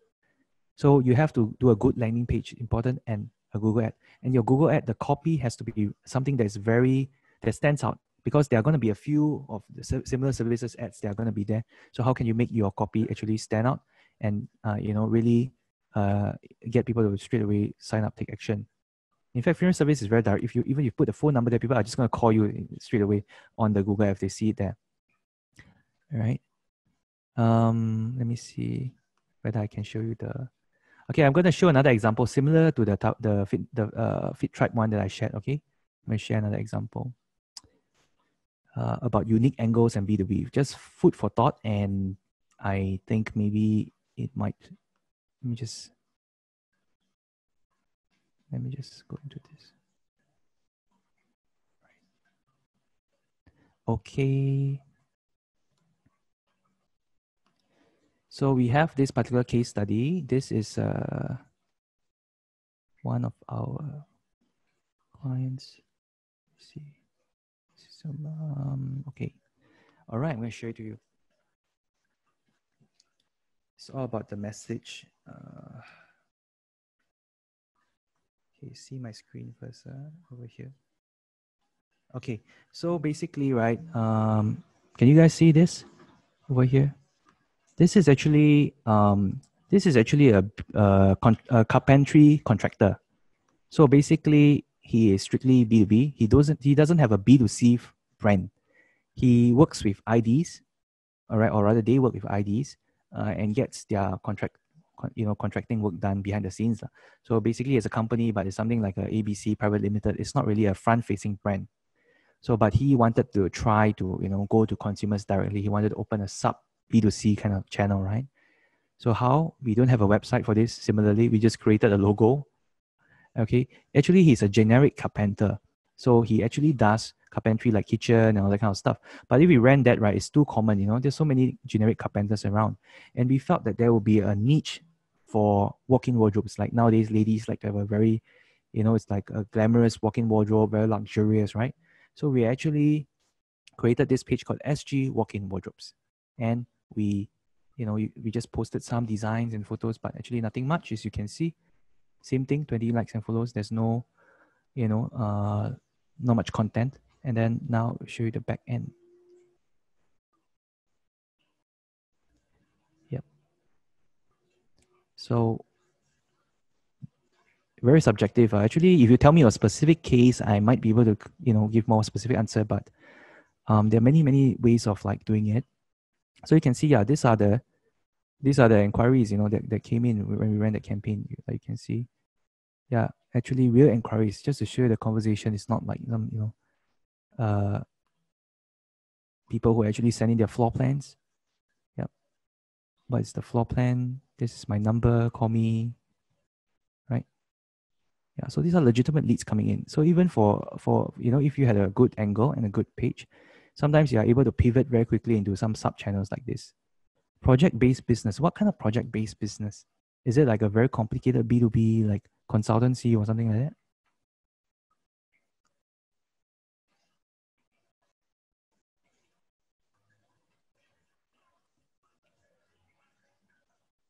Project-based.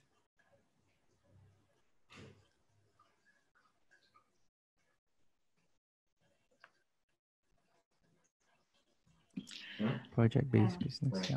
Well, I guess while waiting for Derek to reply you on what kind of project-based business, since we're already at that topic, I guess project-based business, he's already replied, so maybe you can answer that first. He mentioned project-based business like supplying equipment for a business and helping people to build a system, for instance. Okay, it really depends on how niche. If it's a system that a lot of business owners can use, right? Like for example, marketing is something that a lot of business owners could use, right? Really depends. If it's a very specific, like a search-based, to be honest, like example, I had somebody who approached us to do something like, what was that? A machinery that only carpenters can use, like a high-tech, like big cogwheel machinery that cuts marble and all that kind of stuff. The kind, right? It's very hard to reach on Facebook, IG, to be honest. You probably have to use Google because those are search-based. Like I'm a carpenter and I want to, like buy this thing and I'm going to search and do my research. So you have to do your SEO, all these things. That is for this kind of stuff. Let's say it's a very generic project, like, like accountancy, you're doing accounting work or marketing work, that a lot of businesses could use, right? Then sometimes it's as straightforward as running an offer or something that, or you can even run a lead magnet, like create a lead magnet. In what I mean is basically something like a small ebook, but you don't have to do it very fancy. It's very straightforward. Just put in some key things or knowledge that people should know about it, and then put it up online, and then run an ad, and then get people to download it for free. So when they download it, you get the ad, you get the lead, and you get the right to contact them. But most importantly, they get to read the lead magnet, and they feel more convinced in terms of like your expertise, what you can do for them, etc. So that's what we call a lead magnet ad. And then the other way is, if it's something that's more complicated to explain, right, you really got to value add. So you can organize, for example, a webinar, like something like this, but for commercial purpose. You can organize like webinars, and then, have a team of people that actually value adds to that particular segment, and then explain like what you do, your value, how you're going to do and all that. And then at the end of it, have a call to action. So at the end of the webinar, say, get them to actually sign for consultation or appointment or something like that, right? Yeah. Is it good to create the content? Yes, it is. It is. If you are doing something very specific and all that, yes, you probably have to create some content on that. Yeah. Okay, I think I accidentally missed out one point. Christine, can I just quickly hop back into that? Because I missed out one very thing that I wanted to show, which is the audience insights tools that will be useful for everyone here. Sure. Let's go into the audience insights. Okay, this is Facebook audience insights, right? To find this page, right, is very simple. You just go and Google audience insights, click, click, click, you end up inside here, right? So I like to use Google for all my lazy shortcuts, right? Or you can also go through the long way with Business Manager and all that. Audience insights allows you to see your audience. So for example, right, you get to see the live audience. Let's say I type in Singapore here. You can see that 3.5 to 4 million people in Singapore are on Facebook. This is the demographics, right? So let's say I want to do a specific target. I use this to plan my targeting. For example, I'm targeting, let's say 35, or maybe 30 to 35. By the way, when I run an ad like this, right, I usually don't just run 30 to 35 unless I'm very, very certain. If not, I will usually run like 30 to 35, 35 to 40, 40 to 45, and then I will split test everything and see really, whether my theory is right, or sometimes, you could be totally wrong. End up an audience that you think will not buy a product ends up being the ones. Yeah, in terms of interest, right, you can actually go into so many different interests. You can just type and you find, for example, you can say, even digital marketing, there should be an interest, right? All right. When I click digital marketing, you can see the audience actually falls to 90K to 100K. So this becomes the audience. You can layer them further. When you add a plus interest, that means it's actually a additional, means it can be either or. You can also target like live events, depending on what you want. There's so many different targeting options, right? People who are in family and relationships, they're dating and all that, okay? Then under connections, you can target specifically people who are connected to your page. Certain pages you are connected to, you can actually target them, or you want to exclude them. Okay, then you have their advanced, you have their work, if they're parents. Life events is one that I really like. If they are on a new job, new relationship, this sometimes is good. If you're, for example, you're selling a engagement ring, things like that. Yeah. And you can even target by their purchase behavior. When you do something like this, there are a lot of little hacks. I'm just going to share a few. Engaged shoppers are people who actually have purchase behavior on Facebook. That means they've bought something on Facebook in the last 30 days or so. Then they are classified as engaged shoppers. So if you're running e-commerce, right, sometimes people like use engaged shoppers. It really depends. Yeah. So this is a tool that you can use to segment your audience. What is a good size for our audience? It depends on your ad spend. If your ad spend is small, very, very specific. If your ad spend is big, then you'll need the audience to be big enough for it to be able to run. Okay. So yeah, there's some ways that you can segment. And then there's another thing that you can also, you can also do your research this way. For example, let's say I want to target people who like furniture. All right, this will show the affinity score. Just now I was talking about affinity score, right? This is the relevance, this is the affinity score. So actually, if I want to target furniture, maybe instead of that, I can target this, instead of targeting furniture right away, because there is a high correlation between baby land for some reason and furniture. There's a high correlation between these brands and furniture, right? And some of the other brands that has a category that is correlated are these. So people who like furniture, most probably they like Canvas, they like Renopedia, makes sense because they are interior design, right? Most likely they like Sephora for some reason, and they like all these brands, AirAsia. So these are what we call affinity, in terms of tracing the affinity. Yeah. Okay. All right. Thank you very much. What else? Wow, it's pretty interesting where you can actually target based on the interest and their current relationship status and so on. So Something good to look at is also there's a relevant question from Clarice following Derek. She actually asked if there are any ad spend benchmark to advise on, whichever stage you are at, perhaps when you're at awareness stage or, at the conversion stage, what are some of the benchmarks that we should look at? Right. So actually for that, right, let me just come back here to let's just close this sharing first. To answer that, actually, in terms of ad spend, it really, really varies. It depends on what stage you are. If you're testing on your own, you can just spend $100, $200, like for example, if you want to run like what I did with Tabata Tribe, you can actually spend very little and test it out on your own if you go and do the work, right? If you're serious about growing a brand or business or company, for all our clients, we advise them to start with 1,000 a month ad spend. So in fact, all of them, they start with a minimum of 1,000 a month ad spend. But they do scale up because, for example, if the 1,000 ad spend actually makes them $5,000 or $10,000 in sales, like they can see a very straightforward correlation that the sales of coming in, especially e-commerce is the most straightforward, right? Because you spend how much, you get how much. But let's say, they do see a correlation. Sometimes they'll increase the ad spend over time. So we do have clients spending like 10,000 a month or more in ad spend, because it's making them much more in sales and revenue because it's a very direct correlation. It also depends on the amount of leads that you can handle. For example, we had an interior design client. We ran an ad for her, and then there were too many leads. It was a good problem. She said, too many leads. Can you scale it down the ad spend because I cannot cope with the leads, and a lot of them are going to waste because I cannot create my proposal for them in time. So it really depends on how you're planning to scale your company and your business. And usually when we advise based on the overall picture. For example, if you're ID and you're a solo, then we will start with a smaller ad spend.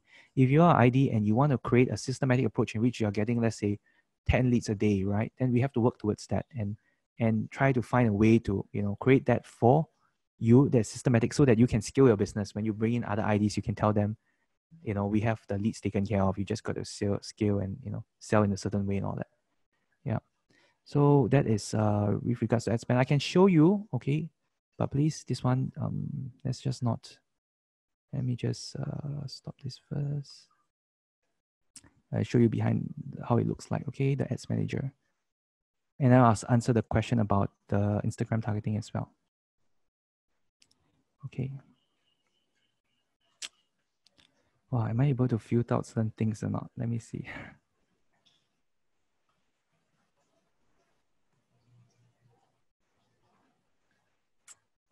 Okay, let's see this one, all right. Let me see. I'm just see.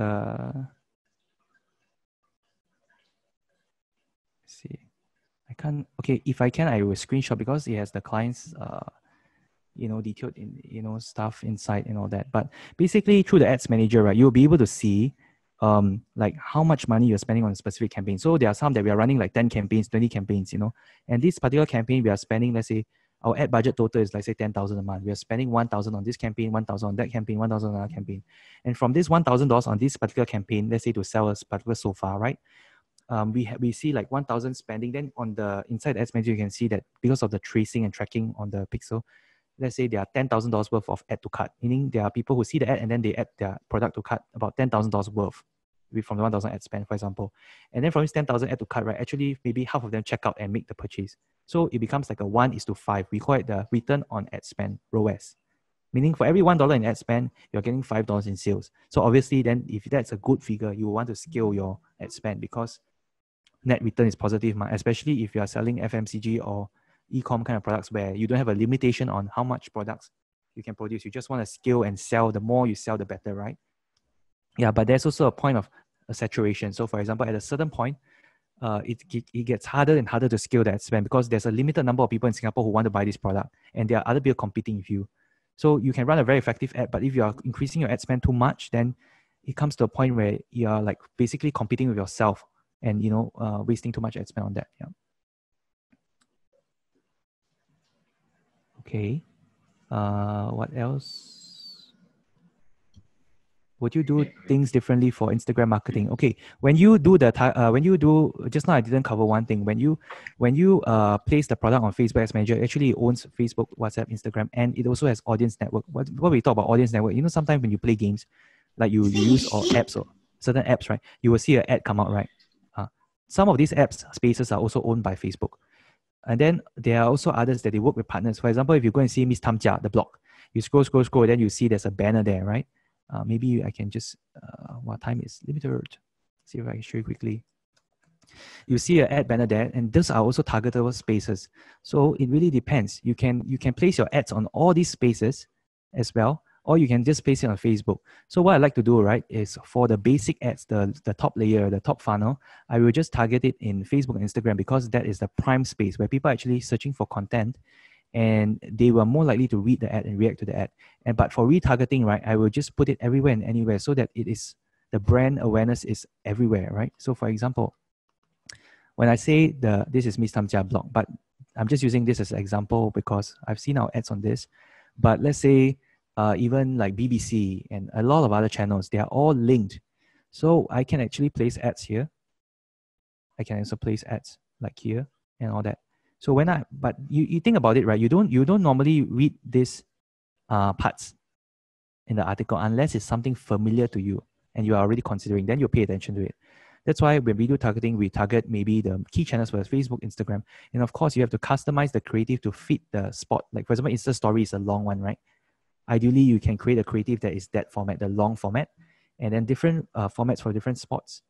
And then it's a bit of work at the beginning because you got to do all this thing. But once you have it set up right, you can just let it run. It usually runs for quite a while. We've run some ads for clients for months and months, 3 or 4 months, the same kind of things. And it's still doing very good, and getting very good results. Yeah, so for retargeting, you can basically put it everywhere. So when people actually read a blog or read an article, they see your brand at the site as well. They're reminded about it. They've probably seen the main ad and then they see a small ad here, like all this, right? Yeah. Okay, so that's that. Okay, that's really insightful. So we do have 2 more questions that wasn't covered from previously when they have registered. So I will move on to that. For the previous topic, when you're actually talking about drilling down towards the cost per lead and so on, right? I believe there will be a lot of burning questions over here from the participants. Perhaps, Gene, you can also share your email address over here. So if any of you over here would actually like to speak to you further on the special drill down, they can reach out to you directly as well. So while we let you write down your email address in the group chat, I will continue on with the last 2 questions that were initially sent in to us before the webinar has started. We have one from Mr. Terence Lim. So how can we draw attention to viewer to inquire your services? I think some of your slides previously would have already addressed that. I think this would also link very well with the other question from Mr. Lex Lim. Perhaps you can try to answer both together. From Mr. Lex Lim is, how can we generate quality leads through e-commerce marketing for transport industry? Yeah, so I guess both of these questions are pretty similar. Also pretty similar to like questions previously from the rest that have been posted over here, for meat, targeting for selling meat, targeting for selling lorries to companies. So yeah, perhaps you can also explain a bit more about this. Yeah. Okay, sure. I think in terms of transport, is it B2C or B2B kind of transport? Like if it's a B2C transport, for example, limousines and all that, right? Then you have to find a very specific, for example, your transport, you can do anything and everything. Like you can drive them anywhere, right? For example, but you don't want to do a marketing message that is too vague because, it doesn't, like people they're not going to save your number because it's so vague, right? Anytime I can get a limousine or some kind of taxi. For example, your transport is there's something you can do, but you don't always do, but you find that there's a niche. Example, a party bus or a transport to, let's say, JB, right? You can actually create a campaign based on that, something very specific and actionable, or get them to say, add them, for example, let's say they sign up for your, WhatsApp, add you on WhatsApp or add you on WeChat, for example, or something like that, right? and then they get a discount coupon for the first trip or something like that. They get a discount. So make it like very actionable, like, you know, get them at the moment, because a lot of marketing on Facebook and IG, right, is really about action-taking kind of marketing. Not so much on, unless you are big brands like Coca-Cola and all that, then it's all about awareness, you know, about inspiring people, touching people and all that. But if you're a typical, if you're SME and all that, it's all about getting people to take action quickly. And you don't want to lose their attention and all that. So have something very actionable. So the key thing is think of how you can position differently and have something very, you know, actionable right on the spot, either to download something, sign up for something, give you their number or something like that, you know. At least they should always take an action. Yeah. All right. Thank you so much for your valuable sharing, and thank you everyone for your questions. If you do still have questions, don't worry about it. Just leave your questions over here. Alternatively, you can email to us at admin@syea.cc. My admin will actually write down the email address in the chat. Yeah. So I will be sharing screen next. Okay, so before we move on to end the session, we would like to request everyone to turn on your precious video, and let's take a picture together before we end the session. But don't leave first. We would really appreciate your help on a quick feedback session of this. But yeah, do take a quick 3 minutes, perhaps, to just turn on your video. And my admin, Michelle, will actually be taking a screenshot of everyone. Yeah. So let's start with the first batch. So everyone, please smile. Oh, sorry, I need to stop my share screen first. All right, everyone, let's go. So I'll give another 5 seconds for everyone to turn on your screen. Let's take a nice picture together.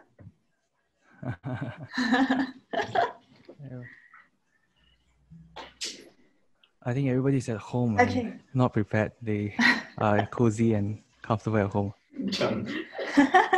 Yeah, it's best to be at your cozy spot when you take a picture together, right? Yeah.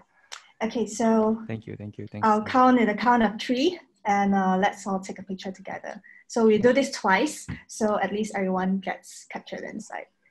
All right, so the first batch, 3, 2, 1. Okay, the second batch. Ready? Okay.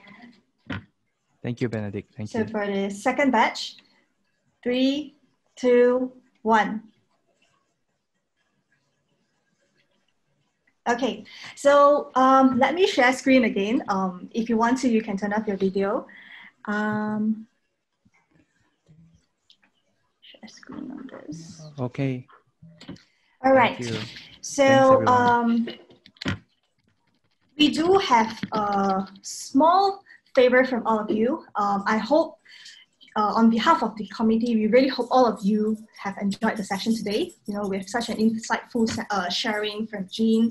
And if you refer to our group chat box now, our admin will actually be sharing this feedback link. We hope that you can just take a quick 2 to 3 minutes to give us some feedback so that we can bring in more interesting topics for you in the future as well. And do put your feedbacks and your contact in the feedback form as well if you would like to attend more of our webinar sessions in the future. So upcoming at the end of next month, we actually do have another one. This is really interesting because now we are talking about digital marketing. So for all of you out there that are also, be it doing your own business or being you are financial or trading specialist or, you know, specialized in logistics and so on, I believe this topic will be very interesting to you because it's on digital transformation, mainly on listing your products on e-commerce. And we also have Canon that is coming in to actually teach you a little bit of skills on how to better take pictures of your products, videos, and so on. So stay tuned, take a picture, you know, stay tuned and let us know if you're interested. Do follow up on our event updates on any of this avenue, just take a snapshot, take a picture, or you can also refer to our group chat link. We will actually be sharing these links over there. Do follow us on our Facebook and also LinkedIn. Or if you would like to have a more in-depth read about the whole SYEA series that we will have, do log on to our website, syea.cc. And if you do have any questions, be it you want to nominate someone, you do know someone that could be a potential speaker, do let us know. Write into admin@syea.cc. So I'll leave this on screen for another 5 seconds.